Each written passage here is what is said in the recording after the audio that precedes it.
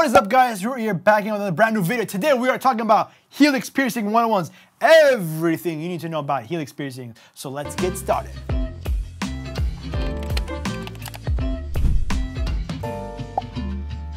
Alright, number one on the list is the location of the Helix piercing. Now, a lot of times people call Helix piercing cartilage, same thing, just different wordage. The Helix piercing is located in the upper section of the ear. I mean, you can probably see on the screen, but like this region right over here, or which is on the screen, it's circled or highlighted, is the Helix piercing. So that is the location. So it goes from here, and there's also comes to the front area too. That's a little bonus, like a frontal helix or front helix or forward helix. But yeah, that's the helix area, the cartilage little area. So that's the location. Not down here because that's your lobes. Not in here because that's your conch. Just that outer flap region right here that's like a flat surface. Number two on the list is healing time. Now with the Helix piercing, aka the cartilage piercing, let's call it Helix piercing, guys. It takes about 6 to 8 months or even more to heal. Less blood flow to the area, so it does take a lot of time. Plus, depending on what you guys do as far as the cleaning, if you're not sleeping on it, etc., it could prolong or extend or push the healing time to be even longer. So it does take a while for it to heal. It is a pain in the butt a little bit. So you have some patience, but yeah. Takes a while for it to heal. Number three on the list is starting jewelry. Now, the initial piercing is always gonna be a little bit longer than normal than the when it's like downsizing, which can be the next one. But for the Helix piercing, generally you do not want to start off with the hoop because of the complication it cause.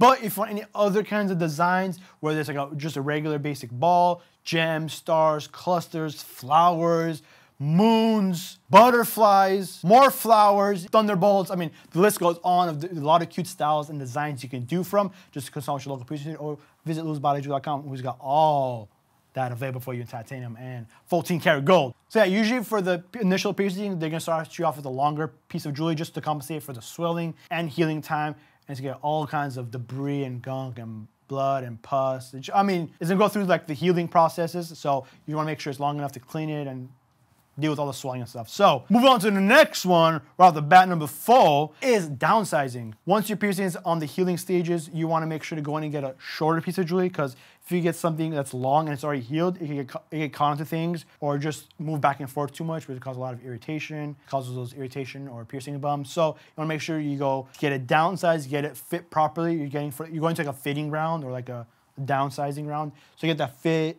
The fitted look is what I'm trying to say. The fit, snug look, flush to your ear. It's not sticking out. It's not too big. It's not too hunky. It's not all over the place. It's like the perfect look. And then maybe, possibly, if it's fully healed, then you could change it. But it depends. You usually want to go shorter a few months in. Number 5 on the list is aftercare, the funnest part of the day.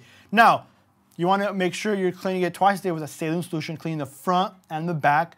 You don't want to put any kind of alcohol, no peroxide, no ointment, no lotions, no creams, potions, or serums.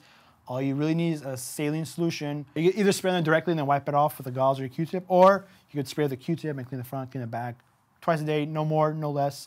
That's pretty much what the aftercare. And some tips along with that is, of course, trying to sleep on it when you're changing, washing your hair, getting your hair done. Like, don't make sure to get pulled on or yanked on it because it'll cause some irritation. And just leave it alone. Don't mess with it. Don't play with it. Let the body heal. Don't over clean it as well, because a lot of time over cleaning can cause a lot of complications too. So leave it the hell alone.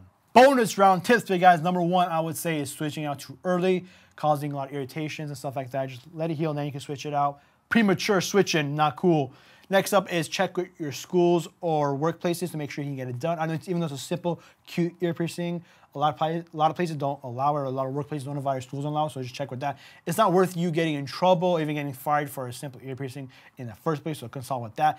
And last but not least, ask yourself, is this something you really want to deal with? Do you want to go through the 6 to 8 months of it healing? You're dealing with irritation, maybe swelling, bumping possibly, pus, blood, stuff happens. You're getting caught, pulled on, pain. And of course, you're not sleeping on it as well. Like put those all together and ask yourself, hey, is this something I really want to get? I know it's super cute, but you don't want to deal with all this, so kind of ask yourself that. And once you've made the decision, go over to louisbylulu.com and cop some beautiful Helix jewelry in all different styles and shapes in titanium or 14-karat gold, or Aftercare to help clean it for you.